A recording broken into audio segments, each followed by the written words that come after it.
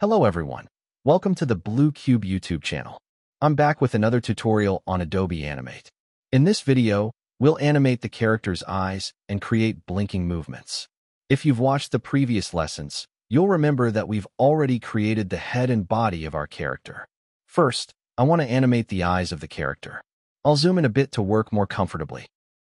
If you recall, when we designed the character's head, I advised you to name each layer created in the head folder separately.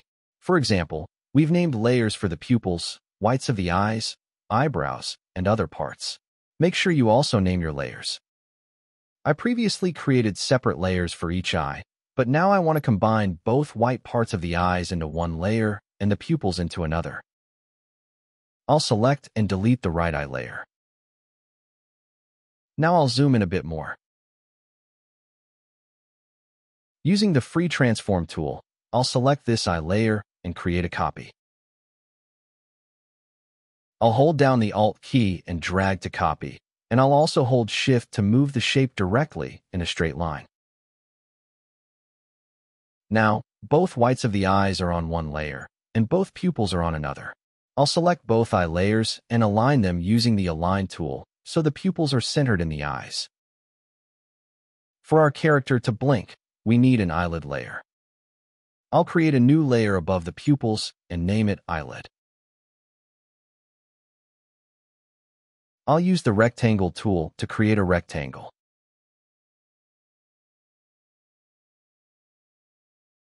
I'll double-click the rectangle so that I can later change its color and stroke if necessary. I'll move the eyelid slightly upward and make it bigger so it covers both eyes when moving down.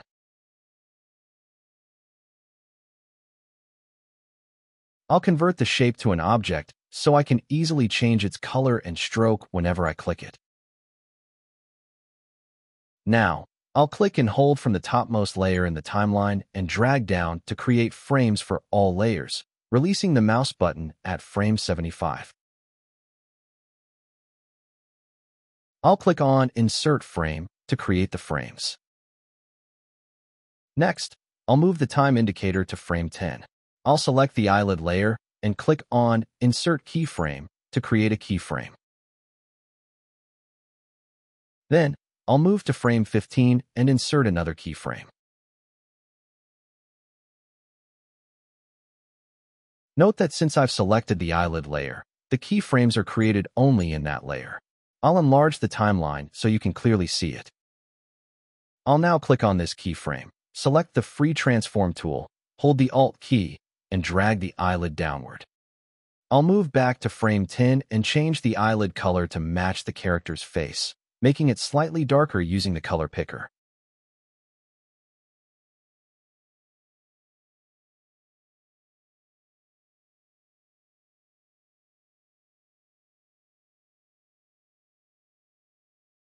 I'll again move to frame 15.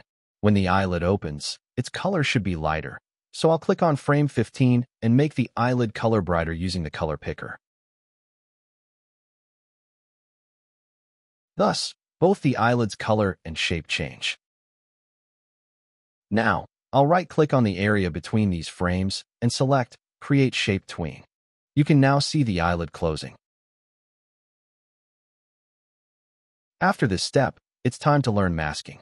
What does masking do? Using a mask, we can tell the software to show only the part of the eyelid that covers the eyes and hide the rest. To mask the eyelid, I'll first select the eye layer, right-click on it, and choose Duplicate Layer.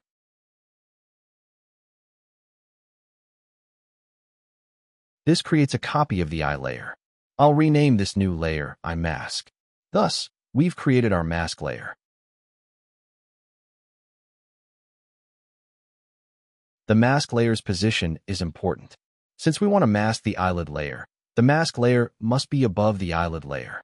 So I'll move the mask layer above the eyelid. I'll again select the eyelid layer, position myself on frame 15, and click. Here, this rectangle shape should completely cover the eyes, so I'll hold the Alt key and enlarge the eyelid. Now, I'll select the mask layer again, right-click, and select Mask. Now, you can see the eyelid is visible only over the eyes. Thus, we've created the blinking animation. I'll enlarge the timeline a bit. After the eye closes, it should open again.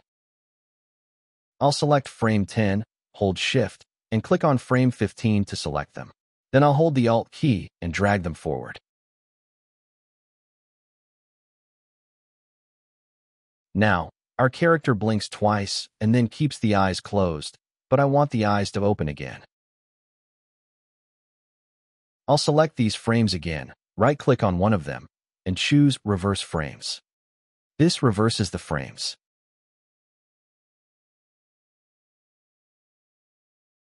I'll hit play. You can see how smoothly this animation has turned out.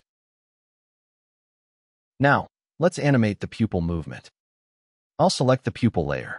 You might notice the frames in this layer are purple, indicating previous motion. If this happened by mistake, right-click on a frame and choose Remove Classic Tween to revert it to normal. I'll select the pupil layer again and create a keyframe at frame 25. I'll then move to frame 30 and create another keyframe. Selecting the pupil layer again, I'll slightly move the pupil using the Free Transform tool.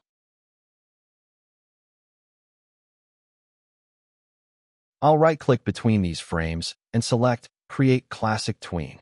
Again, I'll select these frames, hold Shift, and drag them forward with Alt.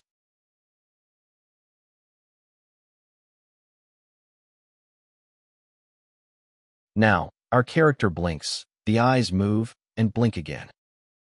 I'll move the pupils back to their original position by copying these frames with Alt, and then right-click and select Reverse Frames.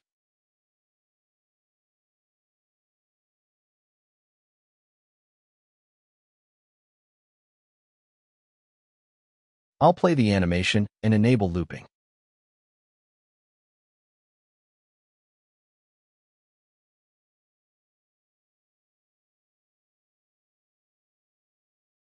Finally, we need to parent the eyelid and mask layers to the main head layer.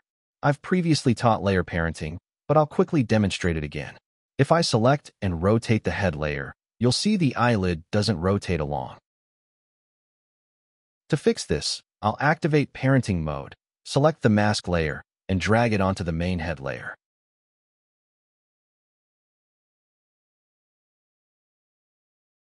I'll also connect the eyelid layer to the head layer by dragging it similarly.